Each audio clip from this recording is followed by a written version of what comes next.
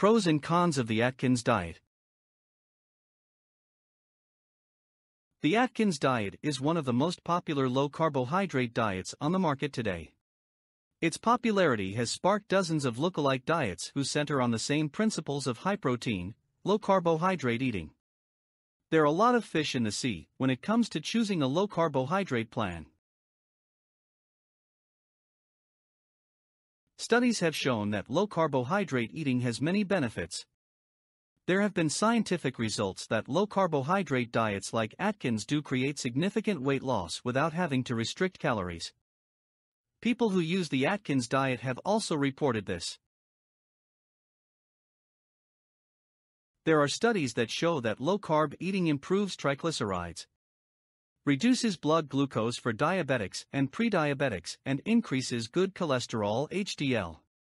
Low-carbohydrate dieting has been scientifically proven to improve insulin sensitivity, decrease blood pressure and lower blood insulin levels. When compared with low-fat diets, low-carb dieters lose less muscle mass.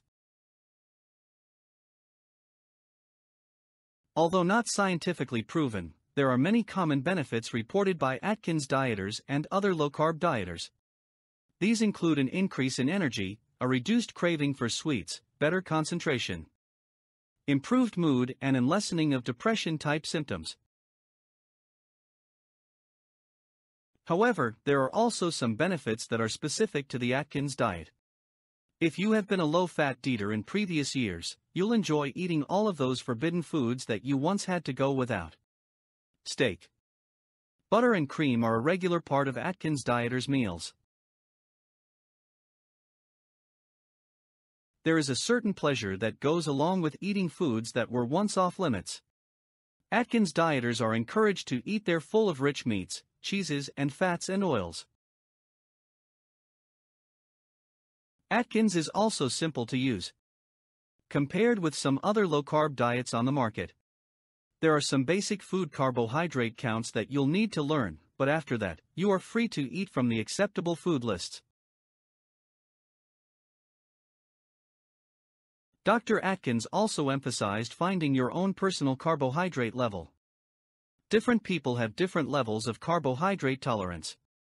While some gain weight on just 90 carbohydrate grams a day, others can live comfortably at 120 carbohydrate grams.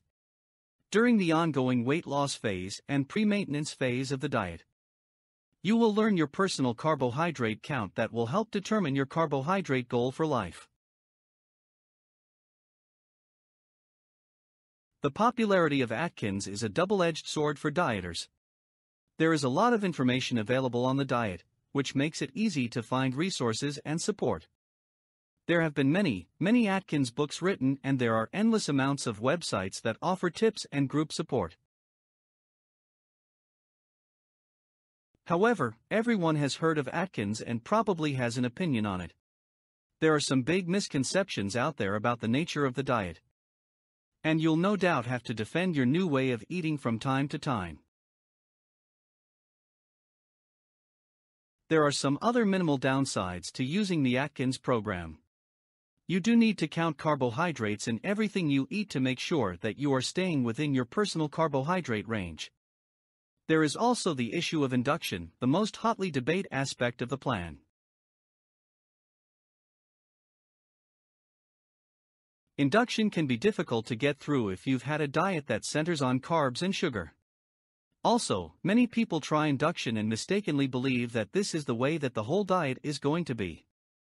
They end up quitting before they get into the actual Atkins plan. Sometimes, although it is not common, people will experience a carb crash on the 3rd to 5th day of the diet. This reaction is a result of their body finally experiencing ketosis, or running on fat instead of carbohydrates. The effects are transient, but many people have sworn off low-carb diets entirely because of this happenstance. Overall, with the minor drawbacks considered, Atkins is one of the most popular low-carb diets for a reason. It works. Thousands of people have had success with the Atkins approach to the low-carb way of living. Thank you. See you in the next Atkins video.